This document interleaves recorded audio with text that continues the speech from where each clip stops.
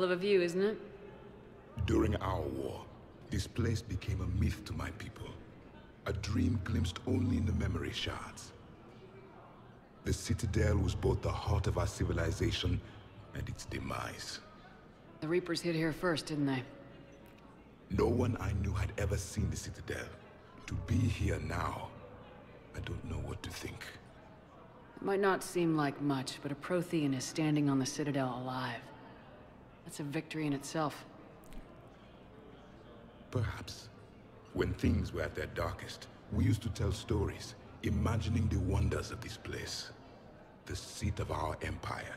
The power to sway worlds. The galaxy belonged to us. Nowadays, a lot of races have embassies here. It's true then.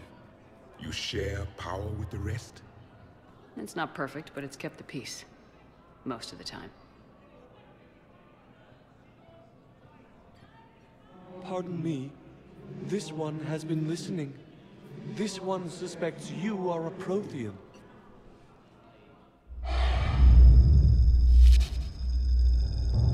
Hannah, I remember your kind when you were still minnows in the ocean.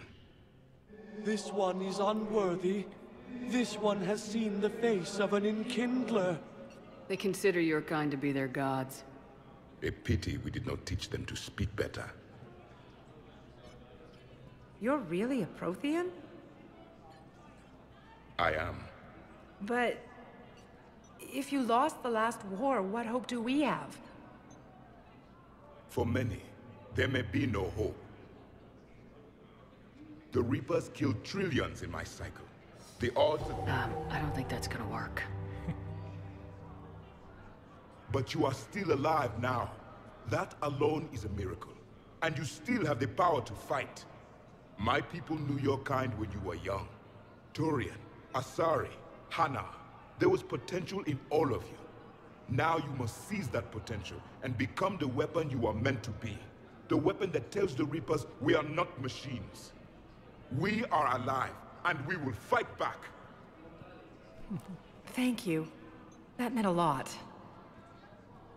Commander Shepard, it must be an honor to have a Prothean fighting alongside you. He's starting to learn his way around. Javik is one of the best soldiers I've ever seen. The commander is a capable warrior as well. For a human who once lived in caves. Thank you, Commander. I've enjoyed my time here, walking among the young. I will see you back on the Normandy.